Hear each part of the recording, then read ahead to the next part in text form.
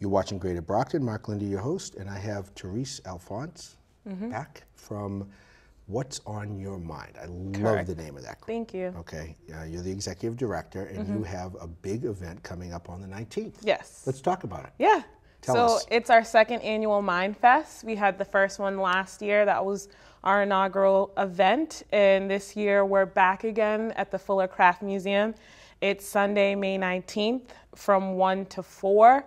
And we have a packed agenda and packed of vendors that are going to be there.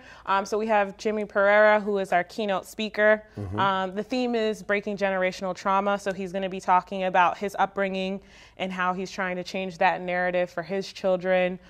We have Jenny Gerfard, who is a native of Brockton. We actually graduated from Brockton High together. Nice. Yeah, and she's talking about just financial wellness and how finances are extremely important in breaking generational trauma, because we know there's a lot of stressors that come along with finances and not having money or having money, etc. And we'll also have a lot of local vendors there. We have a woman who makes jewelry with crystals. We have a woman that just makes all different types of like Afrocentric jewelry. We have a woman, Vivian Roman Hampton, who's a clinician that's representing her practice in Stoughton. My hairdresser is actually going to be giving facials for free. So we have a lot of different things happening. Luanda is catering. If you've ever been, their food is so delicious. So we have a packed agenda, like I said, and it's all focused on breaking generational trauma. And next to no cost, $5. It's $5. Can't beat it's a $5 that. You can't beat entrance that. fee. Free is great, but you know what? I always think sometimes people value something a little more if they pay something for it. $5 isn't going to break the bank. It's a Dunkin' Donuts coffee and not even a half of a donut. Right? Think about it. And we're entirely self-funded, so a lot of what we do comes from myself and the other board members that are on the board. So, you know, we love the work that we do, but we can't go broke doing the work that we do, so we need to support it somehow. Non-profits don't have to, be no money. People think that. I mean, we pretty much give away everything over here too, but we charge small fees for training and stuff like that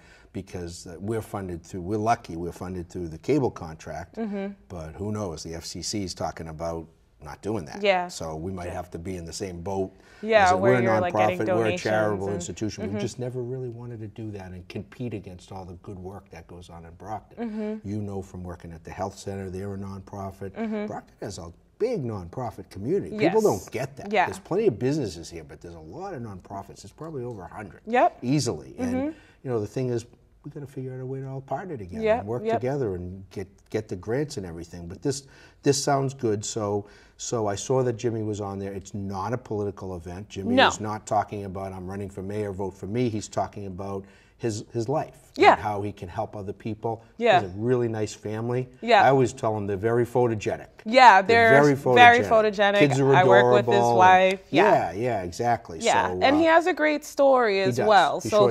He's come from very humble beginnings, and he's persevered throughout his life. And I think specifically as a person of color, a Cape Verdean man of color in this community, I think a lot of people will be inspired by his story. He's hitting the circuit. He's going, I guess he's at the Family Center on the 18th. So he's got a back-to-back weekend he's busy doing all that stuff. So tell us a little bit more about your group and what your goals are and what you're trying to accomplish. And then we'll promote the event one more time before we close up. Sure. So What's on Your Mind is a nonprofit that focuses on normalizing conversations around mental health, thoughts, feelings, emotions, specifically in communities of color.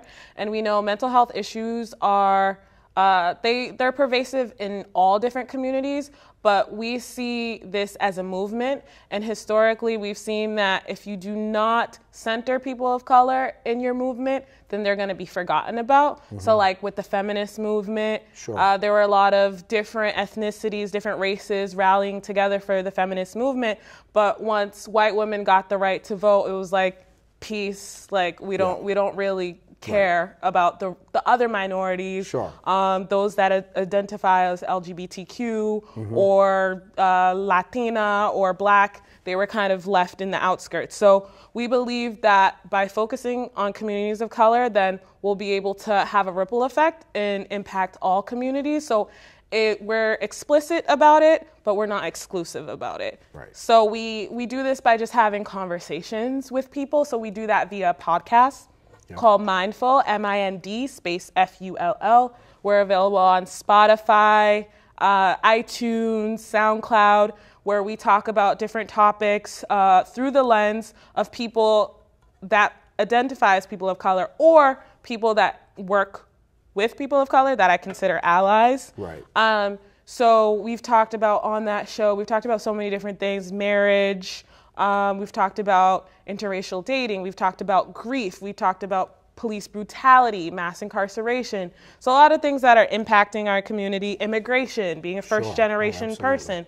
Yeah. And it's really just in a way that's like, we want to normalize having these conversations. We want to normalize having mental health be the center of those conversations and how stress and all these emotions impact your overall health. We also, in addition to MindFest, we have other events. So we recently had a social services mixer because we were seeing that a lot of social services workers, like you said, like Brockton has tons of nonprofits. Boston is the same way. Right. So, but we're not always aware of all the resources that are around. So we had our first mixer at Savoy Lounge in Boston where a whole bunch of social workers, public health professionals, teachers all came together and kind of shared resources about different things that are happening in the community. And then lastly, we did, so we've also taken our podcast and done a live version. So we did one at Stonehill a few weeks ago, and we talked about the intersection of hip hop, blackness, and mental health. Well, you and I talked about this before, and we're going to do it at some point. Yeah. We'll do one here. Oh, yeah. We'll do a podcast here. Oh, yeah. And we'll record it. Yeah. So you'll see the video version and the podcast, the audio version. Yeah. Because you got to teach old dogs new tricks. I'm not into podcasts yet, but I got to learn it. Yeah. I got to learn it. But the mental health part, really, really important because there's always a stigma that goes along with it. I remember like the Kennedy family. One of the Kennedys, Patrick Kennedy, talks about it, but his family doesn't want him to talk about it. And it's crosses every race, every color, every culture, everything. If you don't do something about it, obviously it gets worse. People feel like they're alone or they haven't any supporters. And right now we're kind of under siege in this day and age, if you really think about it, and try to rip us all apart. Brockton's a place where they're all together. So let me just they gave me the 1 minute cue, so I'm gonna give the date and time. So Sunday, the 19th of May from 1 to 4, the MindFest second annual over at Fuller Craft right on Oak Street, and best price in the world. Can I just say one more thing? Because my grandmother watches, but she doesn't speak any English, so I want to say something directly to her. Sure. Grandma, c'est vous-même qui inspirez pour aider moun. Merci. And you got to teach me how to say that next time. Yes, okay? I will. Thanks. You're watching Greater Brockton. Mark Lindy, your host. Stay tuned for more events, places, people, and faces right here in the City of Champions.